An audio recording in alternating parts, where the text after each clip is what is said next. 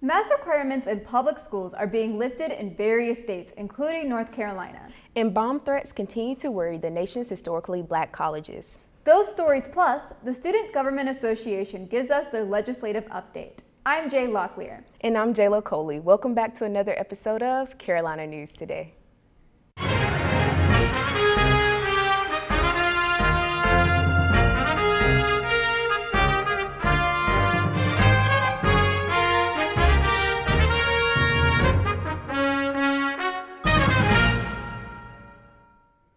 Governor Cooper announced new recommendations for wearing masks in schools last week, even as state lawmakers were preparing a new bill to allow students to opt out.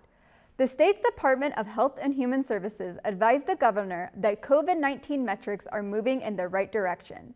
His new recommendations urge local school boards to consider voluntary masking, but to support students and staff who still choose to wear one. However, the General Assembly has sent to Cooper's desk a bill that would allow parents to make the decisions and would prohibit local school boards from superseding state law. It also protects schools from liability surrounding masks.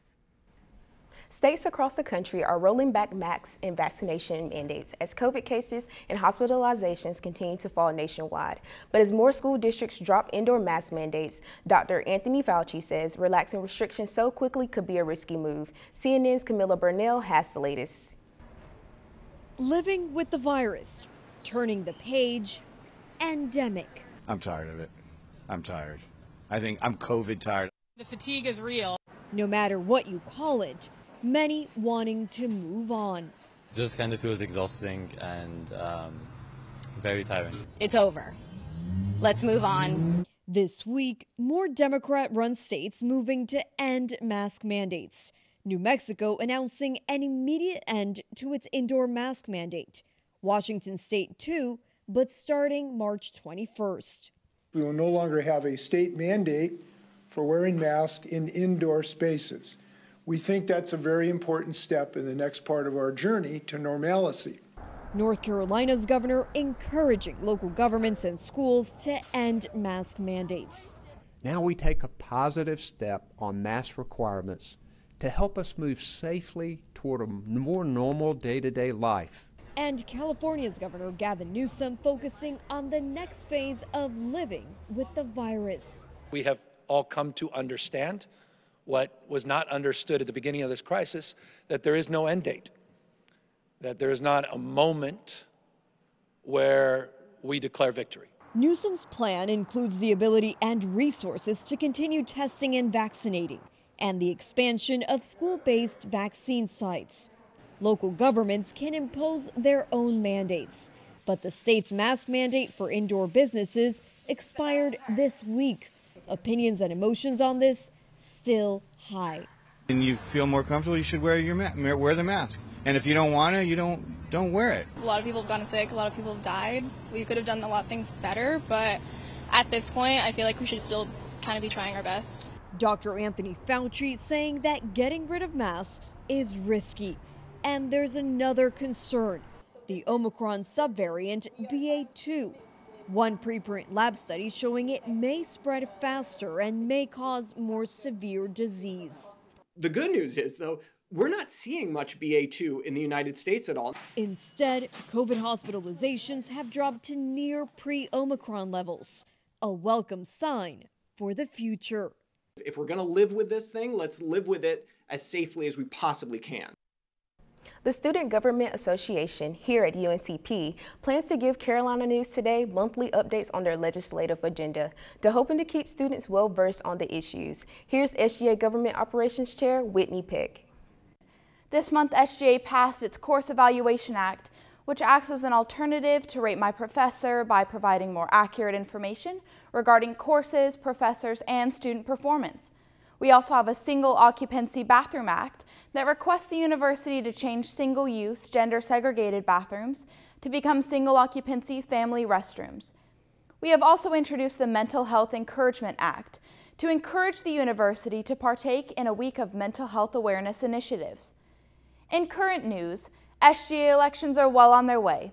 Every election as Government Operations Chair, I have the ability to appoint 4 members for an electoral commission to verify upcoming candidates and to make sure everything is efficient during elections.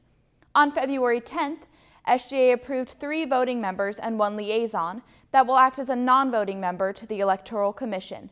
Also on February 10th, SGA had a guest speaker, Dr. Kumala, who came to inform the Senate about future plans to bring back study abroad and have students get the opportunity to work, go to school abroad, and open up opportunities even after they graduate. We also had a guest speaker, Jillian Narenberg from the Career Center, who presented about the JCP Suit-Up event. SGA approved and allocated $1,000 to the Career Center for this event. These gift cards will be used to provide students help to purchase business wear. In other news, our public relations team has updated our social media, so make sure to follow us at UNCP_SGA. SGA hosted a Valentine's Day event where we gave roses out to the student body and collected data regarding students and their well-being so far in the semester. On Monday, February 21st, our applications for the fall 2020 elections opened, which will conclude on March 6th. We look forward to seeing all the new senators in our Senate next semester. SGA will host a week of events for the student body to not only celebrate SGA's accomplishments, but to recognize the student body in helping us make those changes. SGA Week is from February 28th to March 4th. Find Student Government Association on Brave Connect, and don't forget to RSVP to our events. There's been lots of talk on campus about the new School of Business building, known as Thomas Hall. As promised, CNT reporter Josh Baker gives us an insider's look at this $36 million project. After more than 5 years of planning and construction, the new James A. Thomas School of Business is finally open for the spring 2022 semester. Facing out to North Odom Street, the new building acts as a crown jewel for the university. The building is open to all UNCP students, and its construction and planning set campus records for cost, requiring an estimated $38 million to build, with $7 million coming from the building's namesake, the Thomas family. This is the Stock Trading Lab, where finance students can get real experience with the stock market. The building features great views of the campus from ground level and its second floor. There's one more unique facet of the building: study rooms located all throughout the halls. They really do enjoy the space. We have something new called study rooms, and kind of an experiment to see how well that works, but they're full all the time. We have to chase students out at 9 o'clock when we have to finally close them down. So it's a good place for them to gather, to get together, to meet. They have the technology in these rooms, and so they're able to do that. The building also features a large conference hall alongside a cafe called Eat Cafe and Bites, with a wide range of meal and snack options, as well as plenty of seating. The new building will also bring prosperity to the Robeson County region, thanks to its partnership with the Thomas Family Center for Entrepreneurship. Last week, MLK Week was observed at UNCP because programming got pushed back during the surge in COVID cases. The Office of Student Inclusion and Diversity hosted various events that recognized the accomplishments of Dr. King. The theme of this year's observance was Empowering Through Community Engagement. I was able to attend an event that did just that. Community and Civic Engagement, in partnership with Student Inclusion and Diversity, hosted a program on Wednesday entitled Poetic Justice, The Black Experience. Students filled the UC Annex to take part in this MLK Week event. Cookies and hot chocolate were served, and once the lights turned off, the show began. This program was created to illustrate African American experiences and racial injustice through song, poems, and spoken word. Students, faculty, and staff were invited to participate. Student leader Michaela Brady says once the first participant finished, others became excited to perform. At first, people were a little nervous, but then after the first performance, kind of broke the ice for everybody, and then I feel like they started enjoying it, warming it up to the performances. Michaela also says that having this program for students has been a major goal for her this school year. I've been planning this for months. Since I got hired at CCE last semester, I had this idea. I knew I wanted to do it during Black History Month, something important, something significant. After watching the performances, one student says this event allowed her to see from others' perspectives. I felt empowered, especially after listening to all their stories. It was very interesting to me. Once the event was over, students were encouraged to write their thoughts on how to tackle racial injustice. This part of the program was a passive form of expression for students. There are still opportunities to participate in other Black History programs such as this one. All you have to do is go to uncp.edu/BraveConnect. I'm Jayla Coley reporting for Carolina News Today. 2 HBCUs received bomb threats last week, with one being a little close to home. Fayetteville State University canceled classes Wednesday after the threat was reported. The university told residential students to shelter in place. Community students and staff were told to leave campus. Winston-Salem State University received a bomb threat that same day. The FBI says it's unclear whether these incidents are related to bomb threats that other historically Black colleges and universities have received this month, which is Black History Month. Anyone with information is asked to notify campus police or call the FBI. A bridge collapse ruins a North Carolina town's signature look. And a wild animal is reunited with its owners in a Raleigh neighborhood. Plus, friends and family gather in Charlotte to remember the life of former Miss USA. You'll get those stories when we return.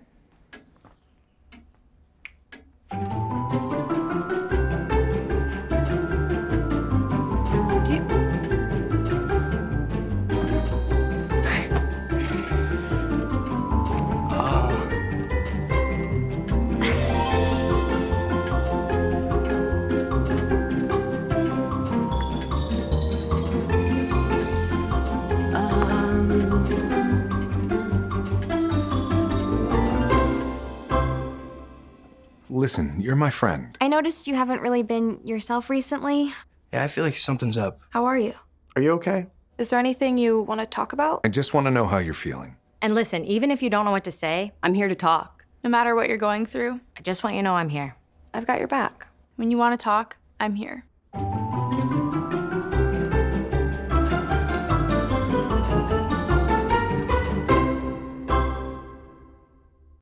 A COVID-19 pill from the Merck pharmaceutical company appears to be helping people stay out of the hospital. A new study from India says the antiviral treatment known as Molnupiravir reduced the risk of hospitalization by 65%. Researchers looked at more than 1,200 people with COVID-19 and found that only 1.5% of the group that took the pill had to go to the hospital. That's compared to the 4.3% of those who didn't get treated with the pill. The study was presented at a major virus and infection conference, but it should be noted that the study has not yet been peer-reviewed. An iconic pedestrian bridge collapsed overnight on Friday. The bridge's wooden arches were a key part of Hickory's City Walk redevelopment. What was meant to be an icon is now an eyesore. David Faraday of WSOC reports. They were the iconic arches, the centerpiece of the Hickory City Walk. But around midnight, the 40-ton arches came down onto Main Avenue Northeast. I feel like this is what represents Hickory, and it's embarrassing. And what a waste of money, $750,000, just firewood now. By daybreak, dozens of people had come out to see what was left of the pedestrian bridge that crosses Highway 127. Mayor Hank Gass spoke with us by phone saying, fortunately, no one was hurt and that the arches that went up last year are still under warranty. Extremely disappointed. This was the iconic structure that really highlighted our city walk. All the engineers, all the professionals, all of the architects, everyone agreed that this structure was safe and sound. The mayor says the arches were manufactured by Oregon-based company Western Wood Structures. They cost roughly $750,000, accounting for about 5% of the total $14.3 million contract the city awarded to Neil Grading and Construction Company for the City Walk. The city says they were built to withstand 100-mile-per-hour wind gusts.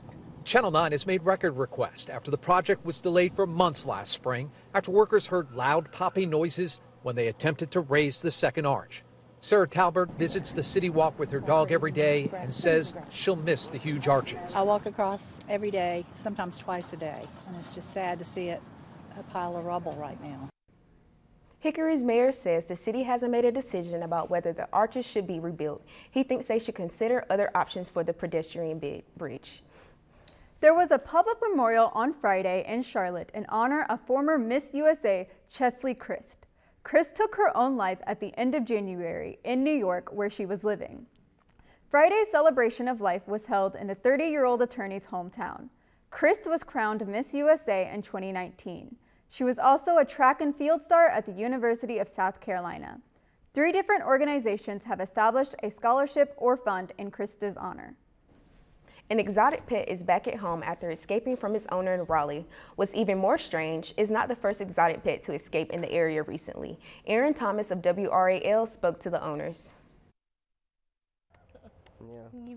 In North Carolina, there's some animals you wouldn't expect to see as pets, like this white-nosed quaddy. Kaylee Duke. And I'm Camden Willer. These two, the proud owners of Ryuk. He's about three and a half at this point.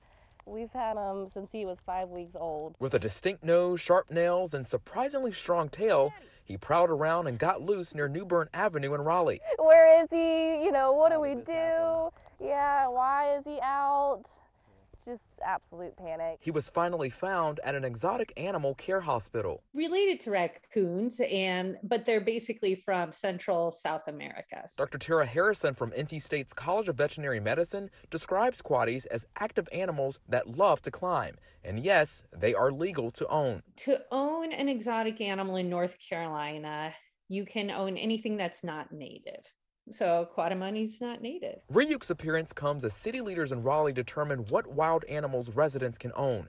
This after a venomous zebra cobra escaped a Raleigh neighborhood in the summer of 2021. And in Orange County, a pack of hybrid wolf dogs escaped their enclosure. Animal experts say quaddies aren't used to being pets, but with loving owners, he loves to give kisses. These two insist Ryuk and their other quaddie, Kuma, are in good hands. He has a really big enclosure outside with all kinds of stuff to climb on, and we let him out. We have dogs too, and they actually all get along and play together. Yeah.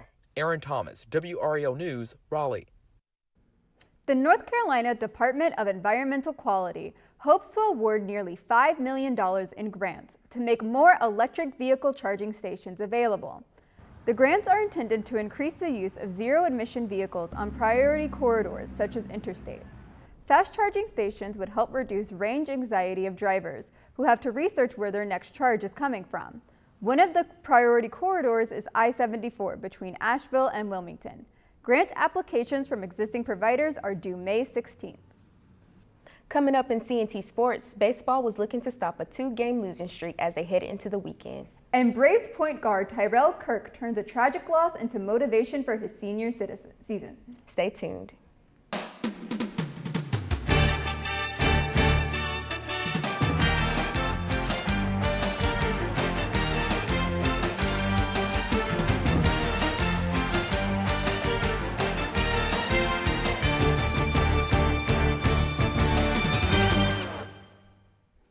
What's up, Brave Nation? I'm Deshaun Donald. Braves indoor track and field got off to a good start at the Conference Carolinas Championship in Winston-Salem over the weekend. Joshua Chepskirt dropped a seven-year-old meet record in the 5,000-meter run on the first day, while Orlandez Gamble claimed top honors in the high jump. On the women's side, Reagan Evans and Lillian Marino took all conference honors in the weight throw, placing second and third. Yesterday, Cole Thomas placed first with a personal best in the pole vault, helping the men's team to second place overall. Quintera Harrison placed first in the 60-meter hurdles, and with some other podium visits, the women's team came in third overall at the meet. Chepskirt won the 3,000-meter run yesterday and was named Conference Carolinas Men's Track Athlete of the Year.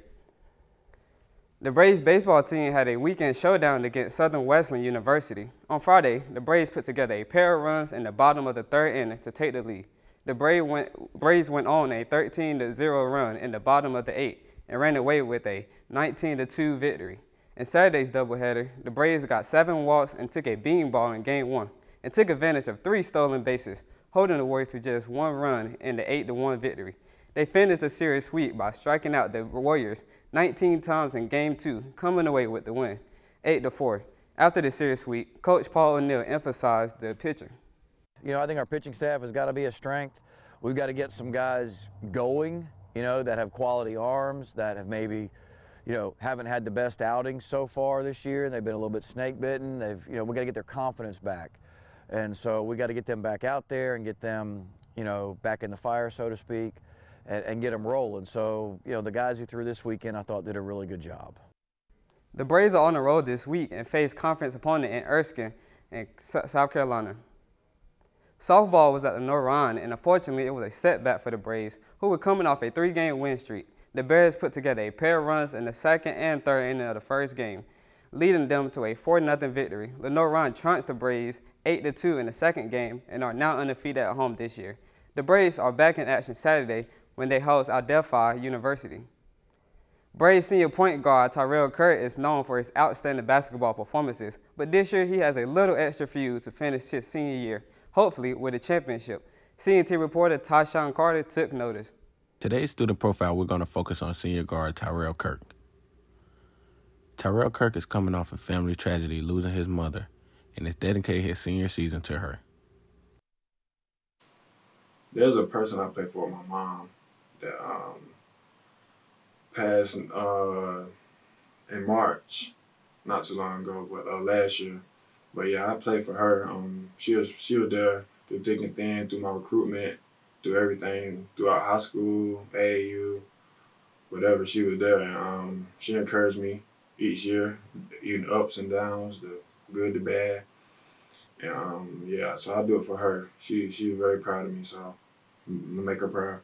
Kirk is averaging 14 points per game and 4 rebounds and 3 assists this season, leading his team to the number 9 team in the nation. Last week, he was announced the most winningest player in school history. Coach Drew spoke about Tyrell's success in his career. He's playing really well. Tyrell is, every year he's been at UNCP, has gotten better in some form or facet, whether it's strength, whether it's shot consistency, playmaking, and, but a big area he's improved a bunch in his leadership. He's been as good of a leader as we've had, and he's coming from as quiet as he was his first couple of years to maturing into a guy that's confident enough to be able to communicate to his team and get his team going whenever they need it, or give someone words of encouragement or challenge somebody. He's been able to fill that role really well this year. The 9th-ranked men's basketball team was on the road at Erskine over the weekend. They tallied their 10th straight road win, shooting better than 50% on field goal attempts. In the second half of the game, the Braves went on a 14-2 run, pushing their lead to 21 points with still 14 minutes left to play. Senior Spencer Levi tallied 18 points on 6 of 9 shooting, while also logging 8 rebounds and a pair of blocks. The Braves will have their regular season finale at home against North Greenville Thursday for senior night. Women's basketball continued their streak at Erskine as well. The Braves picked up 21 points from their bench and had 3 players register double figures. The Braves opened the second half of the game on a 10-2 scoring run and pushed their lead out to 40 points against the Flying Fleet's 28. Courtney Smith scored a game-high 15 points on 5 for 11 shooting. Like the men's, the women are away tonight at Barton College and on Saturday for senior night. The swimming team was in Kingsport, Tennessee over the weekend for Conference Carolina's championship.